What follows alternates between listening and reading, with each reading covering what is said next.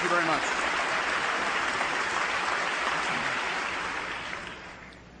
Mr. Speaker, Vice President Cheney, members of Congress, distinguished citizens and fellow citizens.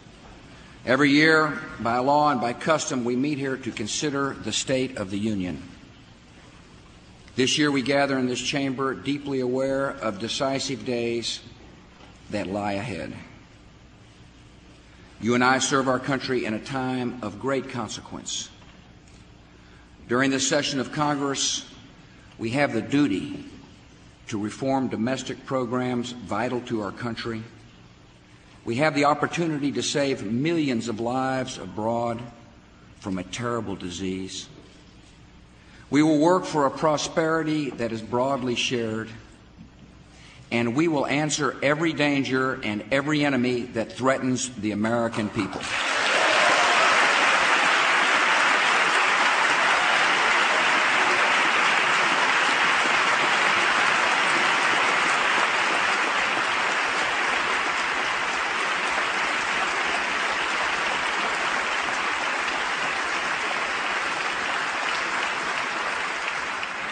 In all these days of promise and days of reckoning, we can be confident. In a whirlwind of change and hope and peril, our faith is sure, our resolve is firm, and our union is strong.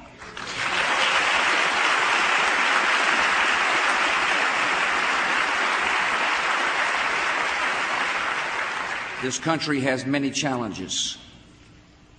We will not deny, we will not ignore, we will not pass along our problems to other Congresses, to other presidents, and other generations. We will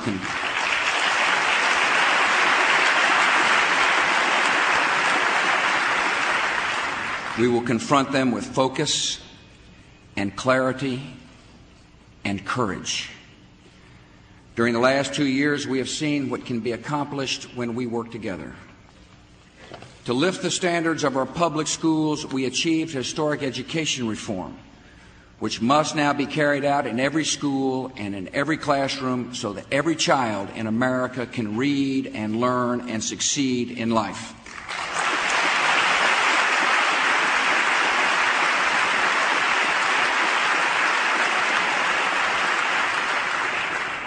To protect our country, we reorganized our government and created the Department of Homeland Security, which is mobilizing against the threats of a new era. To bring our economy out of recession, we delivered the largest tax relief in a generation.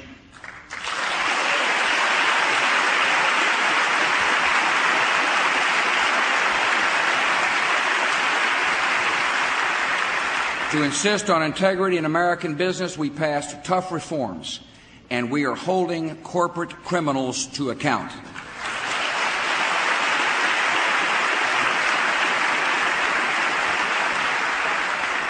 Some might call this a good record.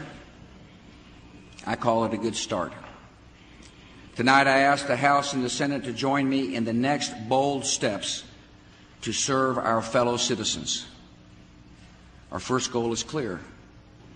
We must have an economy that grows fast enough to employ every man and woman who seeks a job.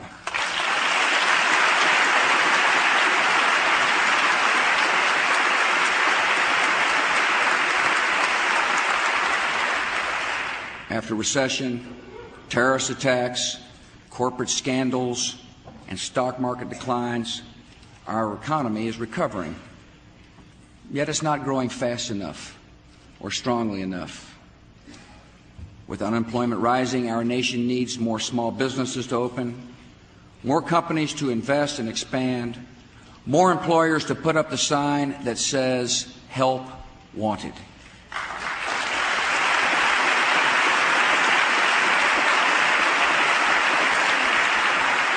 Jobs are created when the economy grows. The economy grows when Americans have more money to spend and invest, and the best and fairest way to make sure Americans have that money is not to tax it away in the first place.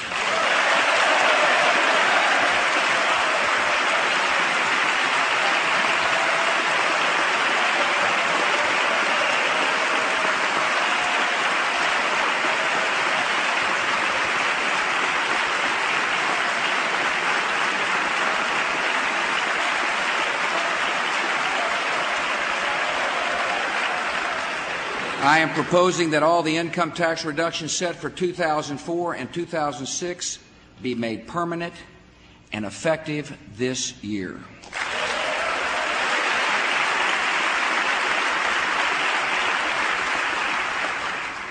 And under my plan, as soon as I've signed the bill, this extra money will start showing up in workers' paychecks. Instead of gradually reducing the marriage penalty, we should do it now.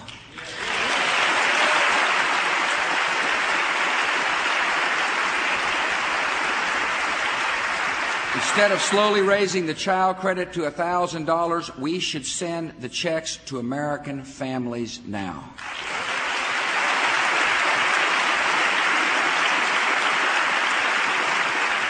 This tax relief is for everyone who pays income taxes, and it will help our economy immediately. 92 million Americans will keep this year an average of almost $1,100 more of their own money. A family of four with an income of $40,000 would see their federal income taxes fall from $1,178 to $45 per year.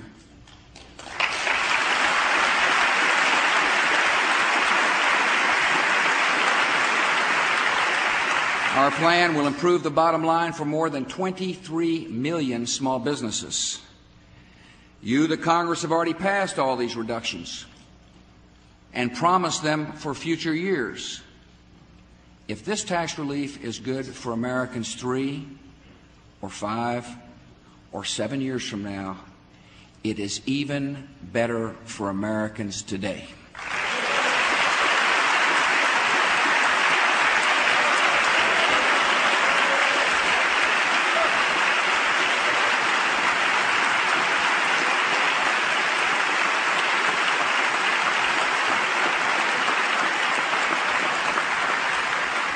We should also strengthen the economy by treating investors equally in our tax laws. It's fair to tax a company's profits. It is not fair to again tax the shareholder on the same profits.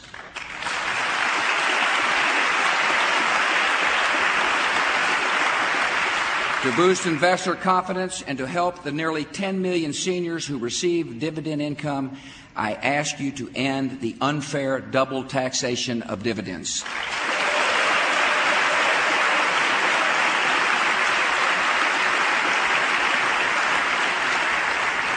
Lower taxes and greater investment will help this economy expand. More jobs mean more taxpayers and higher revenues to our government. The best way to address the deficit and move toward a balanced budget is to encourage economic growth and to show some spending discipline in Washington, D.C.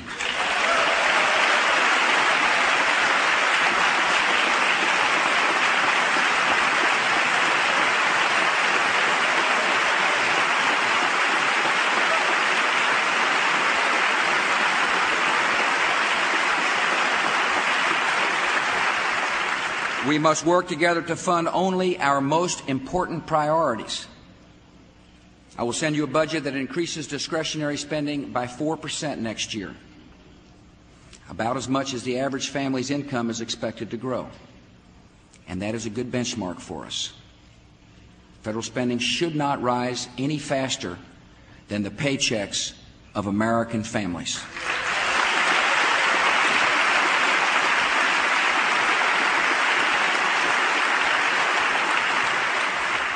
A growing economy and a focus on essential priorities will be crucial to the future of Social Security.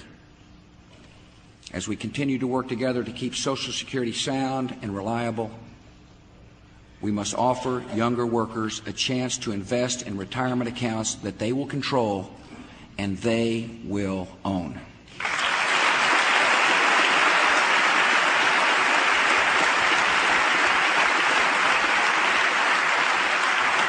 Our second goal is high-quality, affordable health for all Americans.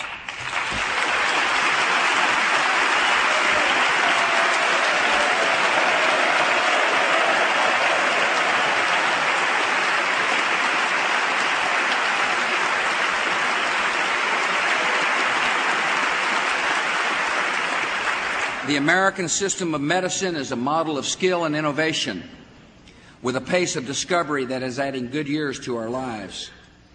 Yet for many people, medical care costs too much, and many have no health coverage at all.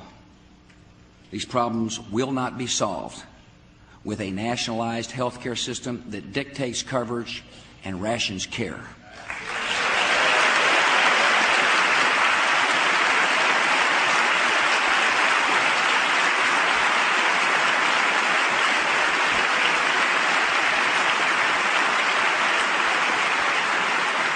Instead, we must work toward a system in which all Americans have a good insurance policy, choose their own doctors, and seniors and low-income Americans receive the help they need.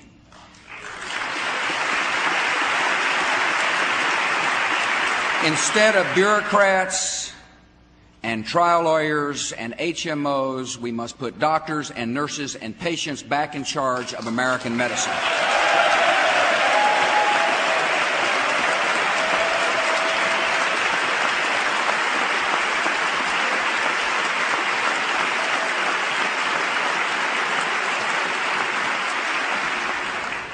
Healthcare reform must begin with Medicare.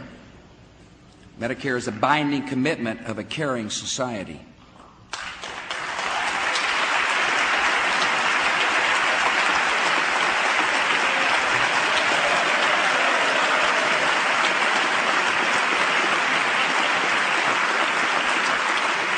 We must renew that commitment by giving seniors access to preventive medicine and new drugs that are transforming health care in America.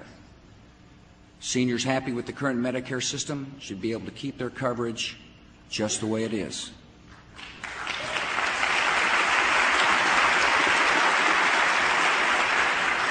And just like you, the members of Congress and your staffs and other federal employees, all seniors should have the choice of a health care plan that provides prescription drugs.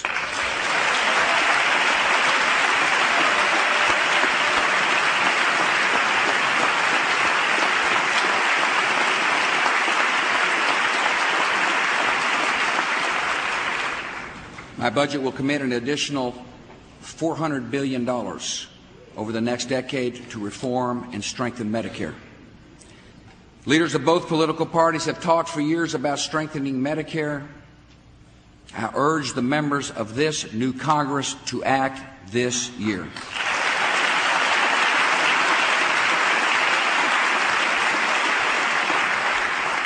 To improve our health care system, we must address one of the prime causes of higher cost: the constant threat that physicians and hospitals will be unfairly sued.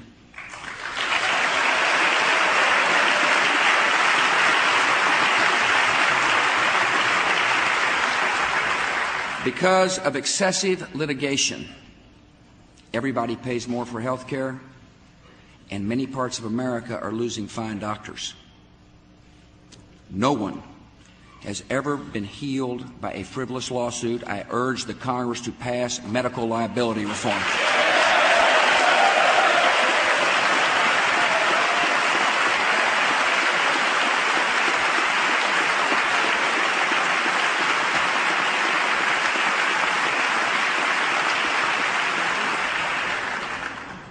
Our third goal is to promote energy independence for our country while dramatically improving the environment.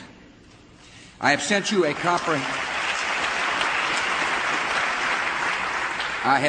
comprehensive energy plan to promote energy efficiency and conservation, to develop cleaner technology, and to produce more energy at home.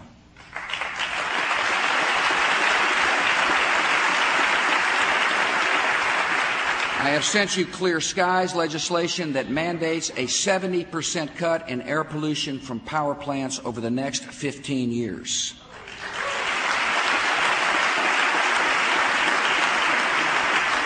I have sent you a Healthy Forest initiative to help prevent the catastrophic fires that devastate communities, kill wildlife, and burn away millions of acres of treasured forests.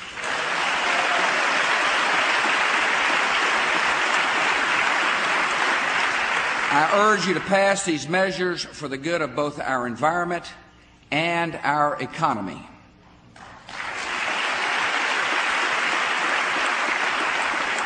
Even more, I ask you to take a crucial step and protect our environment in ways that generations before us could not have imagined. In this century, the greatest environmental progress will come about not through endless lawsuits or command and control regulations, but through technology and innovation. Tonight, I'm proposing $1.2 billion in research funding so that America can lead the world in developing clean, hydrogen-powered automobiles.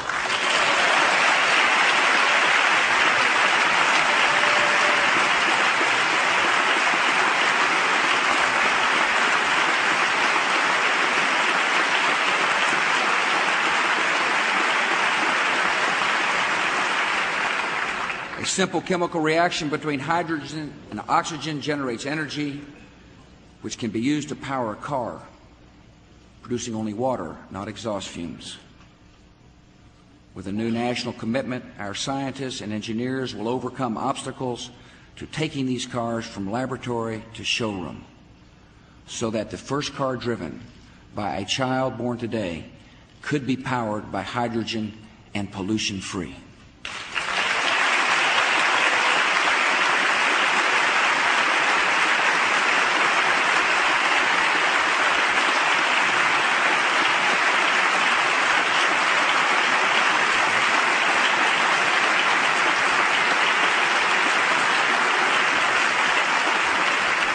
Join me in this important innovation to make our air significantly cleaner and our country much less dependent on foreign sources of energy.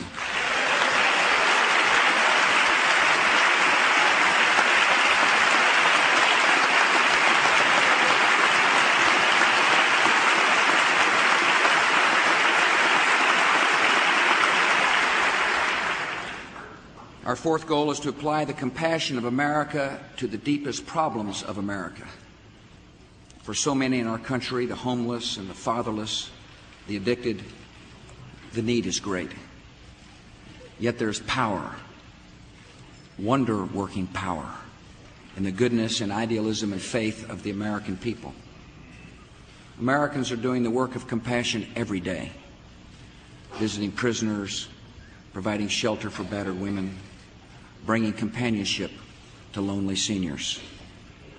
These good works deserve our praise, they deserve our personal support, and when appropriate, they deserve the assistance of the federal government.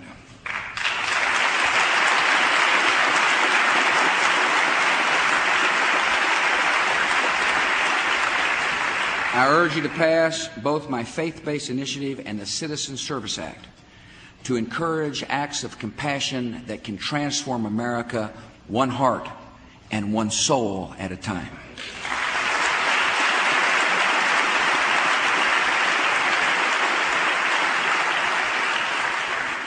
Last year, I called on my fellow citizens to participate in the USA Freedom Corps, which is enlisting tens of thousands of new volunteers across America. Tonight, I ask Congress and the American people to focus the spirit of service and the resources of government on the needs of some of our most vulnerable citizens. Boys and girls trying to grow up without guidance and attention, and children who have to go through a prison gate to be hugged by their mom or dad. I propose a $450 million initiative to bring mentors to more than 1 million disadvantaged junior high students and children of prisoners. Government will support the training and recruiting of mentors. Yet it is the men and women of America who will fill the need. One mentor, one person, can change a life forever, and I urge you to be that one person.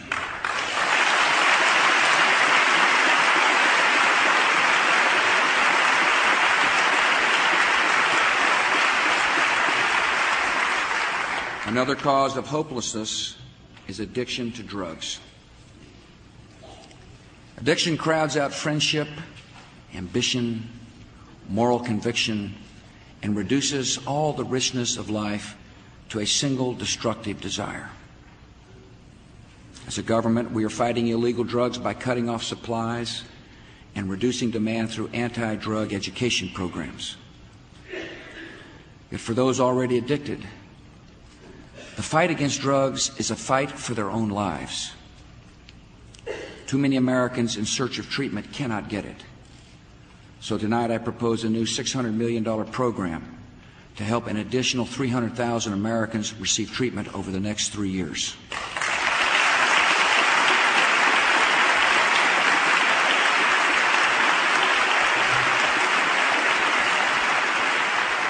Our nation is blessed with recovery programs that do amazing work. One of them is found at the Healing Place Church in Baton Rouge, Louisiana. A man in the program said, "God does miracles in people's lives, and you never think it could be you." Tonight, let us bring to all Americans who struggle with drug addiction this message of hope. The miracle of recovery is possible, and it could be you.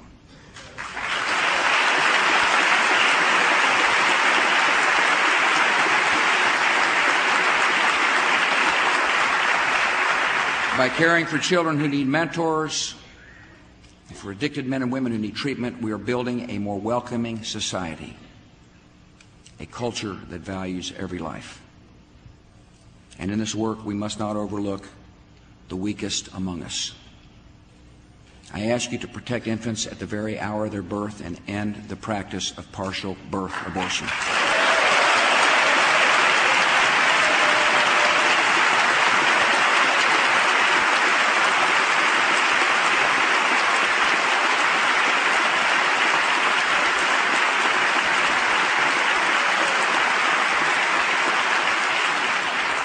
Because no human life should be started or ended as the object of an experiment, I ask you to set a high standard for humanity and pass a law against all human cloning.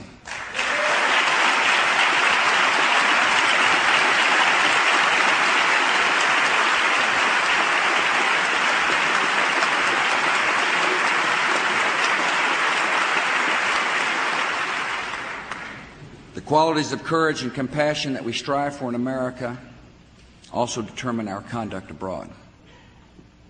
The American flag stands for more than our power and our interests. Our founders dedicated this country to the cause of human dignity, the rights of every person, and the possibilities of every life. This conviction leads us into the world to help the afflicted and defend the peace and confound the designs of evil men. In Afghanistan, we help to liberate and oppress people, and we will continue helping them secure their country, rebuild their society, and educate all their children, boys and girls.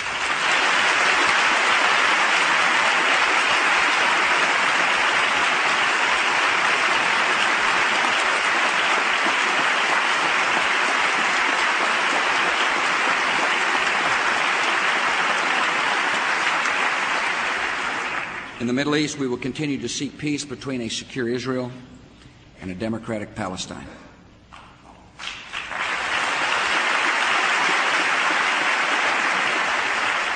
Across the earth, America is feeding the hungry. More than 60% of international food aid comes as a gift from the people of the United States.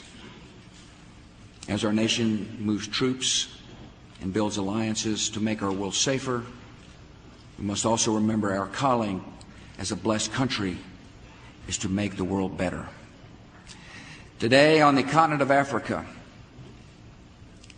nearly 30 million people have the AIDS virus, including 3 million children under the age 15.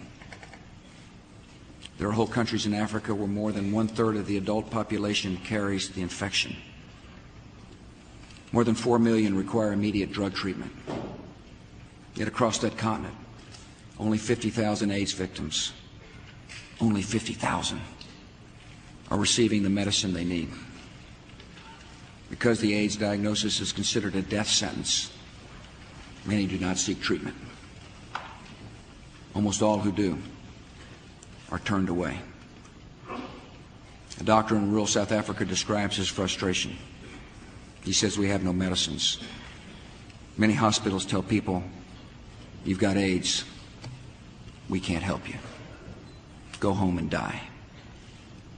In an age of miraculous medicines, no person should have to hear those words.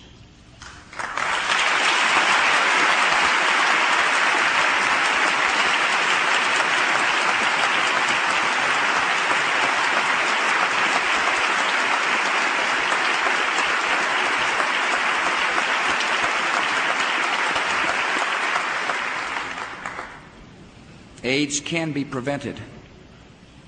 Antiretroviral drugs can extend life for many years.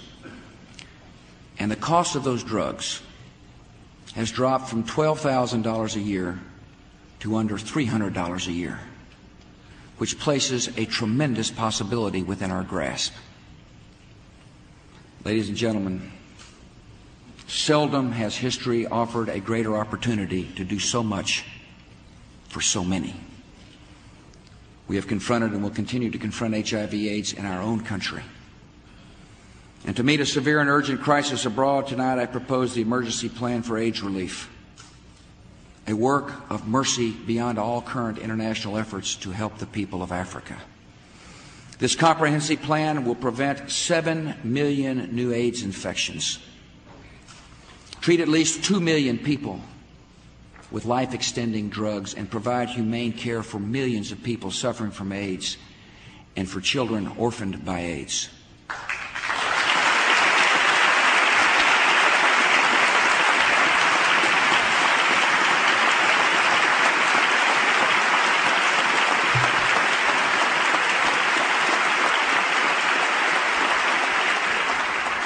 I ask the Congress to commit $15 billion over the next 5 years, including nearly $10 billion in new money, to turn the tide against AIDS in the most afflicted nations of Africa and the Caribbean.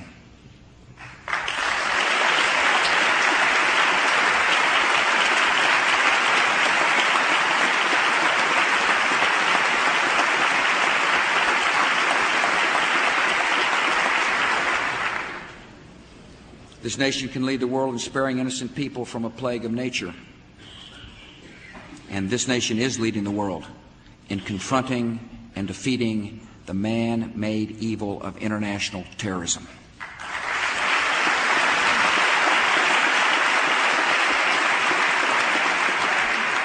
There are days when our fellow citizens do not hear news about the war on terror. There's never a day when I do not learn of another threat or receive reports of operations in progress or give an order in this global war against a scattered network of killers. The war goes on, and we are winning.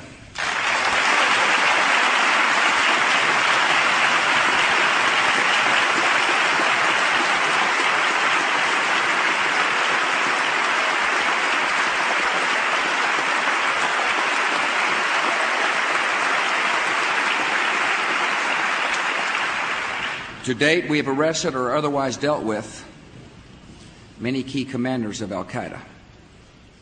They include a man who directed logistics and funding for the September the 11th attacks, the chief of al-Qaeda operations in the Persian Gulf who planned the bombings of our embassies in East Africa and the USS Cole, an al-Qaeda operations chief from Southeast Asia, former director of al-Qaeda's training camps in Afghanistan, key al-Qaeda operative in Europe, major al-Qaeda leader in Yemen.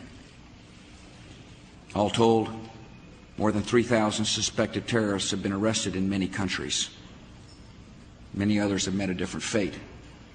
Let's put it this way: they're no longer a problem to the United States and our friends and allies.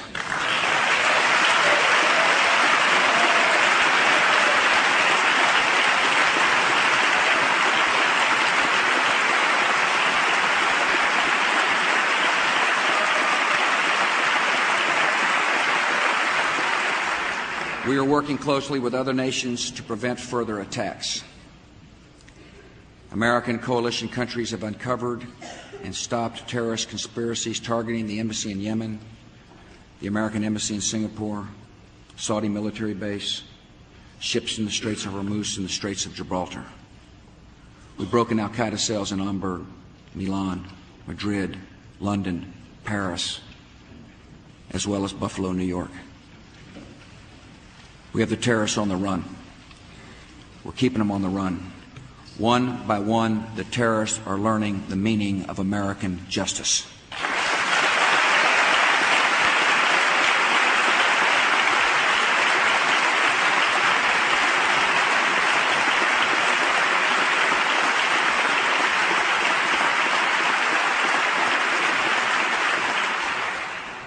As we fight this war, we will remember where it began, here in our own country. This government is taking unprecedented measures to protect our people and defend our homeland. We've intensified security at the borders and ports of entry, posted more than 50,000 newly trained federal screeners in airports, begun inoculating troops and first responders against smallpox, and are deploying the nation's first early warning network of sensors to detect biological attack. And this year, for the first time, we are beginning to field a defense to protect this nation against ballistic missiles.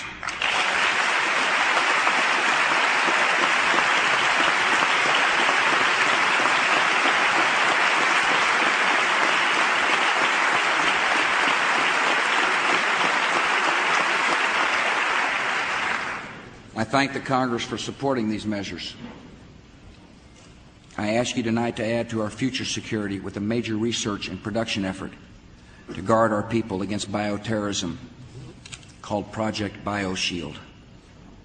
The budget I send you will propose almost $6 billion to quickly make available effective vaccines and treatments against agents like anthrax, botulinum toxin, Ebola, and plague.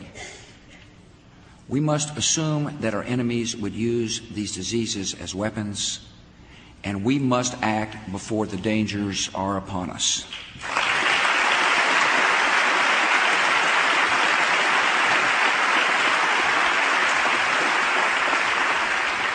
Since September the 11th, our intelligence and law enforcement agencies have worked more closely than ever to track and disrupt the terrorists. The FBI is improving its ability to analyze intelligence and is transforming itself to meet new threats. Tonight, I am instructing the leaders of the FBI, the CIA, the Homeland Security, and the Department of Defense to develop a terrorist threat integration center to merge and analyze all threat information in a single location. Our government must have the very best information possible, and we will use it to make sure the right people are in the right places to protect all our citizens.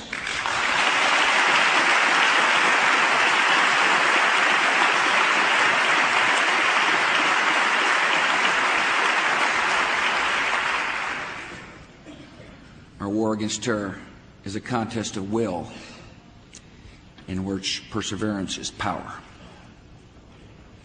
In the ruins of two towers, at the western wall of the Pentagon, on a field in Pennsylvania, this nation made a pledge, and we renew that pledge tonight.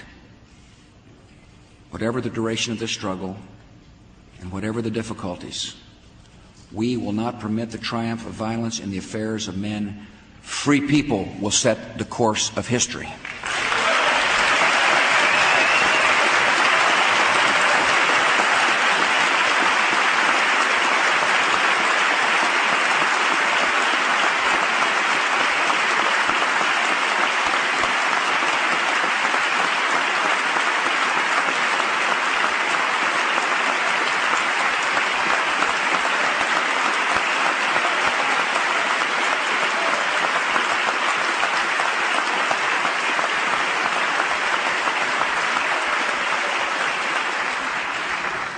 Today, the gravest danger in the war on terror,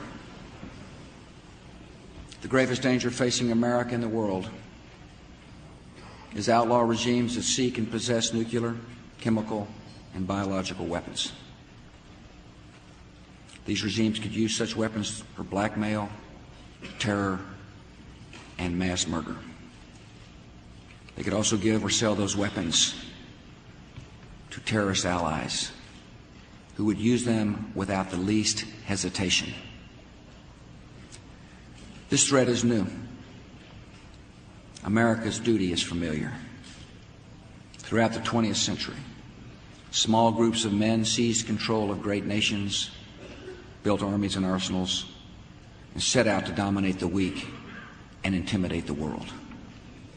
In each case, their ambitions of cruelty and murder had no limit. In each case, the ambitions of Hitlerism, militarism, and communism were defeated by the will of free peoples, by the strength of great alliances, and by the might of the United States of America.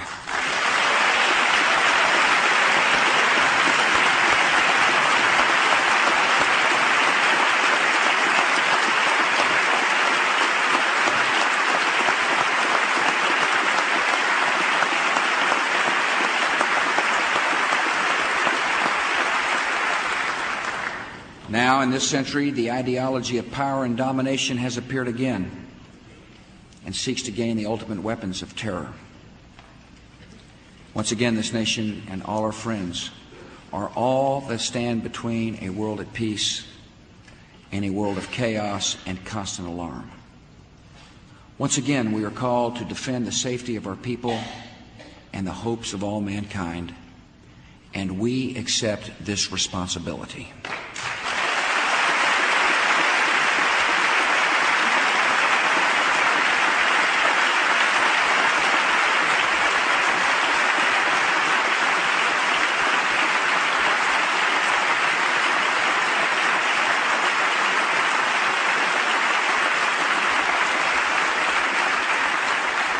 America is making a broad and determined effort to confront these dangers. We've called on the United Nations to fulfill its charter and stand by its demand that Iraq disarm. We are strongly supporting the International Atomic Energy Agency in its mission to track and control nuclear materials around the world. We are working with other governments to secure nuclear materials in the former Soviet Union and to strengthen global treaties banning the production and shipment of missile technologies and weapons of mass destruction. In all these efforts, however, America's purpose is more than to follow a process. It is to achieve a result, the end of terrible threats to the civilized world. All free nations have a stake in preventing sudden and catastrophic attacks, and we're asking them to join us, and many are doing so. Yet the course of this nation does not depend on the decisions of others.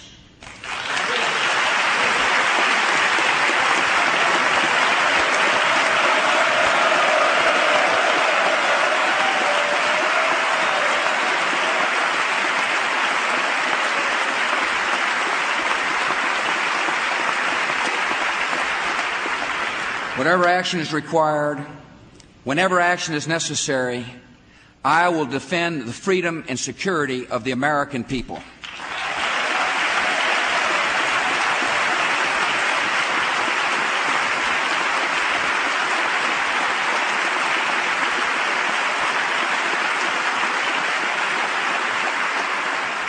Different threats require different strategies. In Iran, we continue to see a government that represses its people, pursues weapons of mass destruction, and supports terror.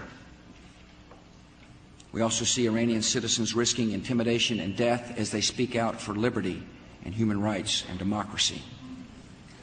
Iranians, like all people, have a right to choose their own government and determine their own destiny, and the United States supports their aspirations to live in freedom.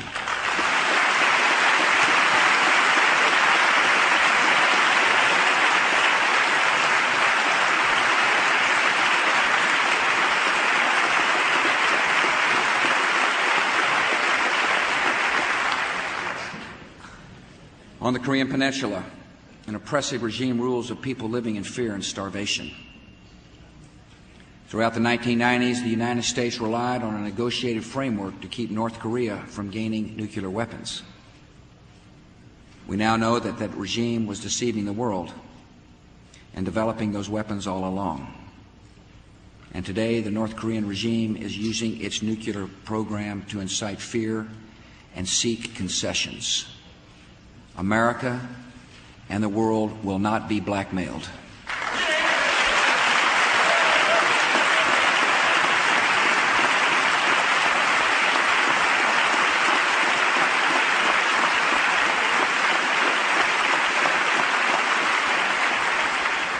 America is working with the countries of the region, South Korea, Japan, China, and Russia, to find a peaceful solution and to show the North Korean government that nuclear weapons will bring only isolation, economic stagnation, and continued hardship.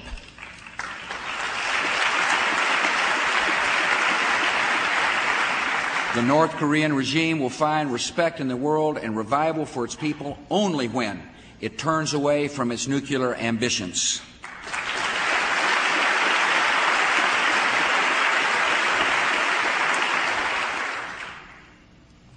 Our nation and the world must learn the lessons of the Korean Peninsula and not allow an even greater threat to rise up in Iraq. A brutal dictator with a history of reckless aggression, with ties to terrorism, with great potential wealth, will not be permitted to dominate a vital region and threaten the United States.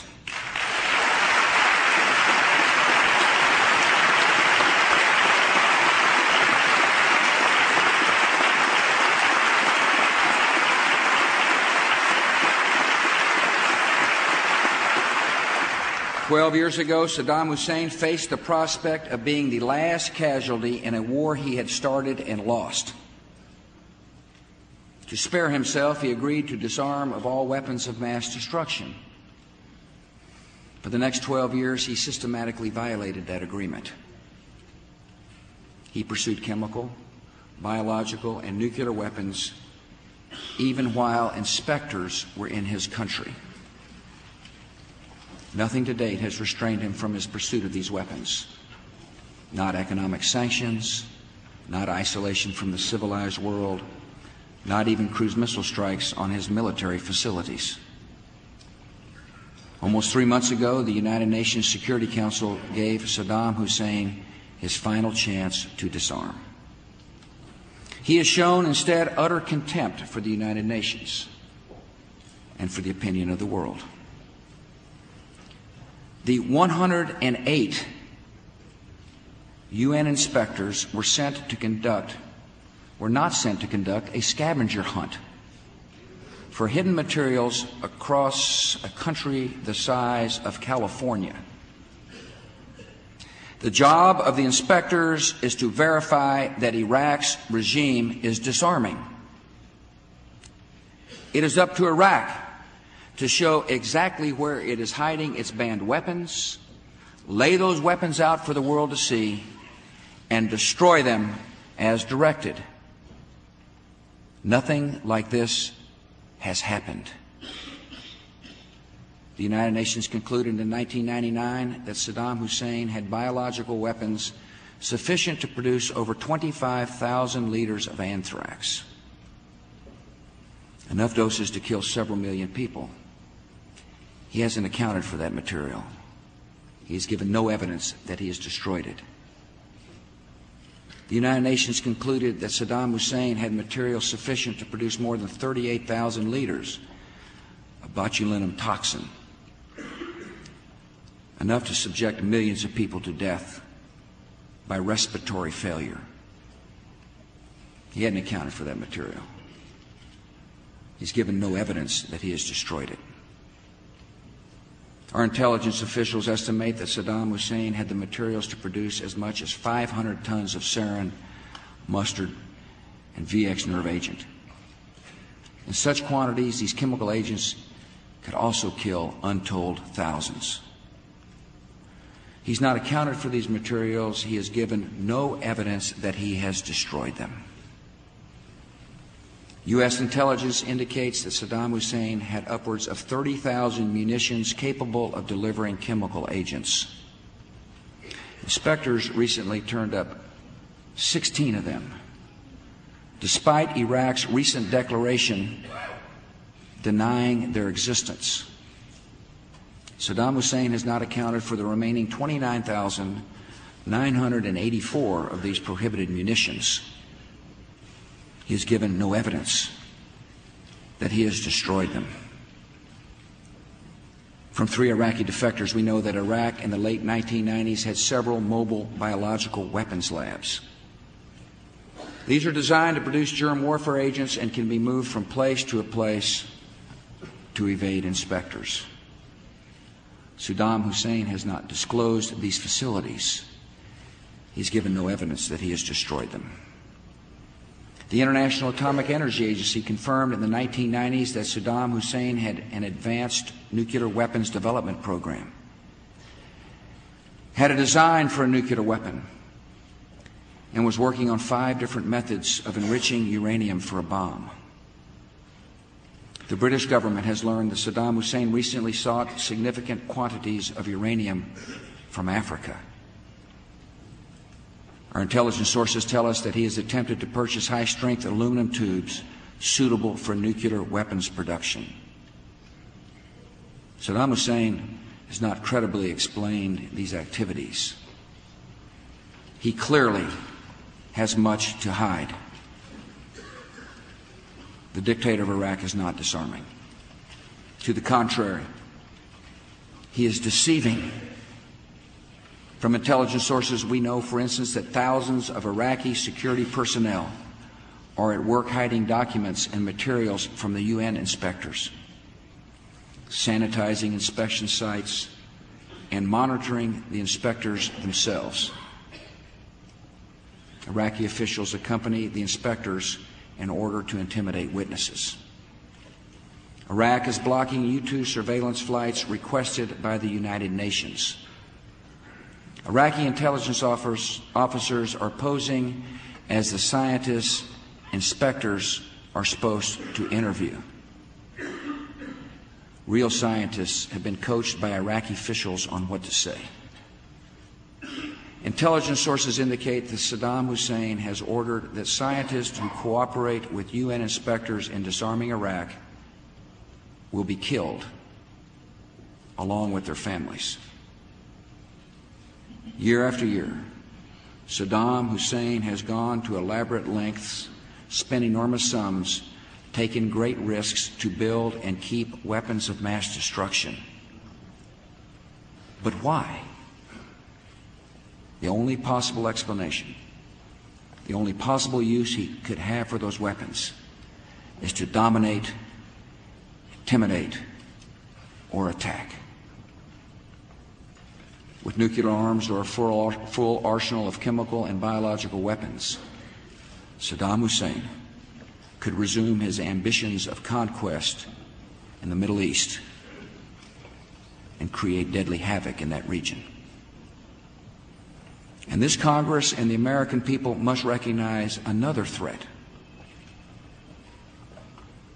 Evidence from intelligence sources, secret communications, and statements by people now in custody reveal that Saddam Hussein aids and protects terrorists, including members of Al-Qaeda.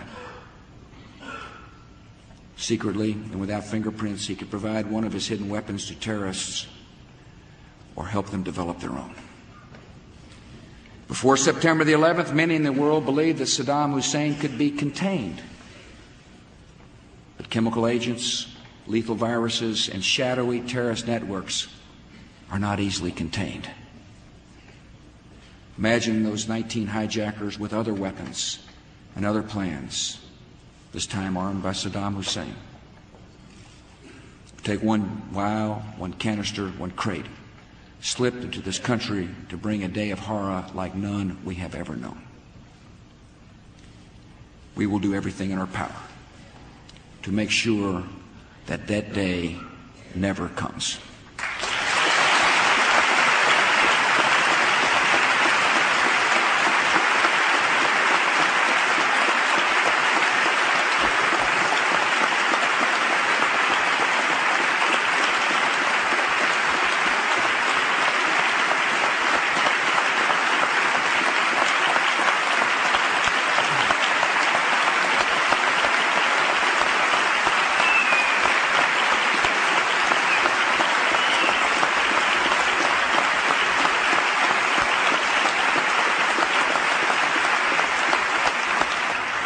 Some have said we must not act until the threat is imminent.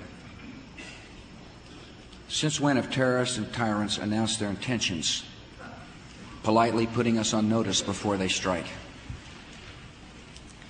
If this threat is permitted to fully and suddenly emerge, all actions, all words, and all recriminations would come too late. Trusting in the sanity and restraint of Saddam Hussein is not a strategy, and it is not an option.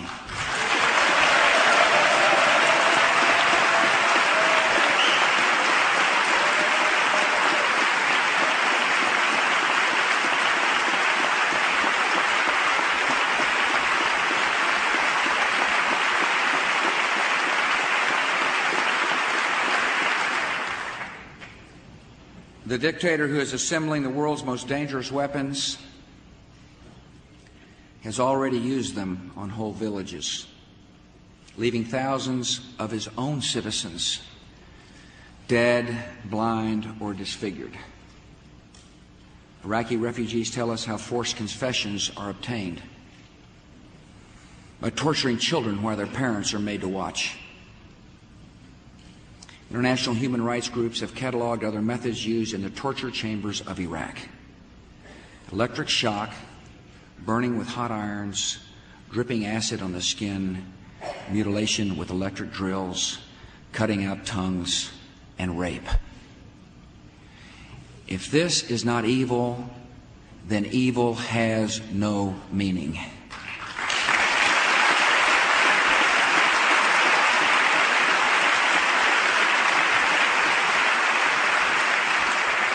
And tonight I have a message for the brave and oppressed people of Iraq. Your enemy is not surrounding your country. Your enemy is ruling your country.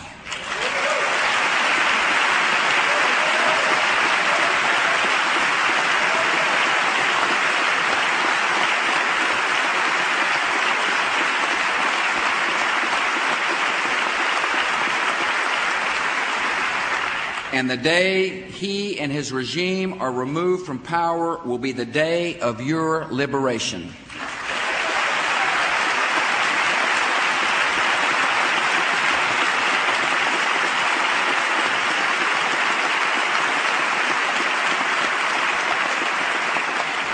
The world has waited 12 years for Iraq to disarm. America will not accept a serious and mounting threat to our country and our friends and our allies. The United States will ask the UN Security Council to convene on February the 5th to consider the facts of Iraq's ongoing defiance of the world. Secretary of State Powell will present information and intelligence about Iraq's illegal weapons programs, its attempts to hide those weapons from inspectors, and its links to terrorist groups. We will consult, but let there be no misunderstanding. If Saddam Hussein does not fully disarm, for the safety of our people and for the peace of the world, we will lead a coalition to disarm him.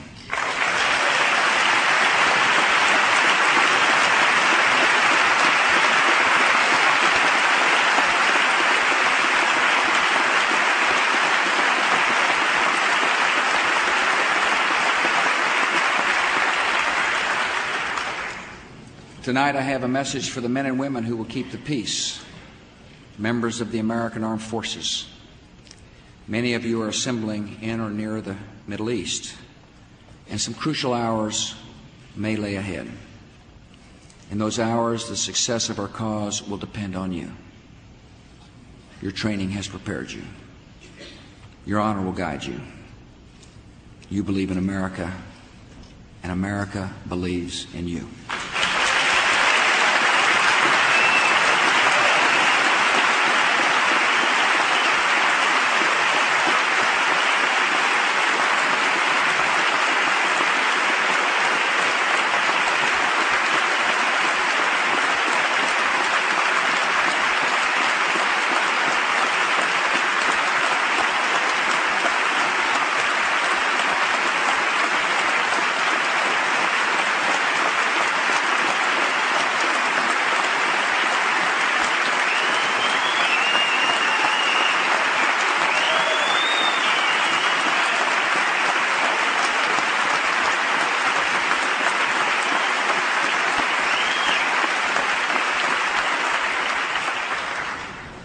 Sending Americans into battle is the most profound decision a president can make. The technologies of war have changed. The risks and suffering of war have not. For the brave Americans who bear the risk, no victory is free from sorrow. This nation fights reluctantly because we know the cost, and we dread the days of mourning that always come. We seek peace. We strive for peace. And sometimes peace must be defended.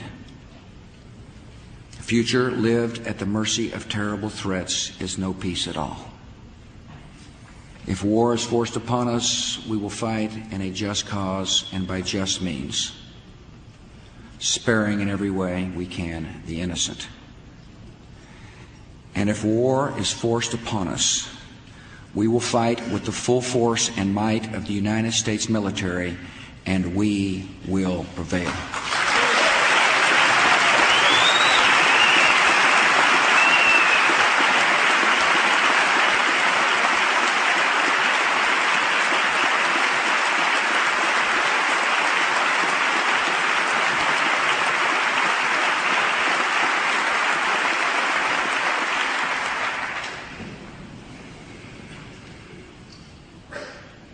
And as we and our coalition partners are doing in Afghanistan, we will bring to the Iraqi people food and medicines and supplies and freedom.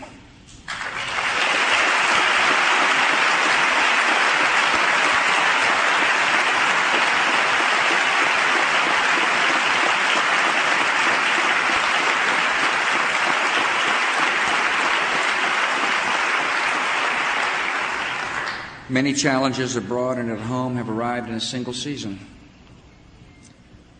In 2 years, America has gone from a sense of invulnerability to an awareness of peril, from bitter division in small matters to calm unity in great causes. And we go forward with confidence because this call of history has come to the right country. Americans are a resolute people who have risen to every test of our time. Adversity has revealed the character of our country to the world and to ourselves. America is a strong nation and honorable in the use of our strength. We exercise power without conquest, and we sacrifice for the liberty of strangers. Americans are a free people who know that freedom is the right of every person and the future of every nation. The liberty we prize is not America's gift to the world. It is God's gift to humanity.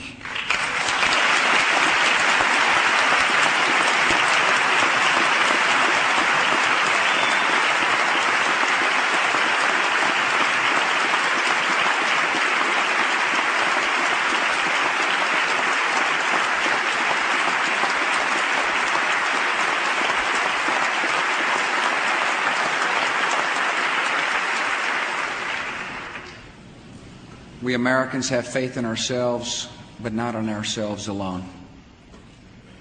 We do not claim to know all the ways of providence, yet we can trust in them, placing our confidence in the loving God behind all of life and all of history. May He guide us now, and may God continue to bless the United States of America.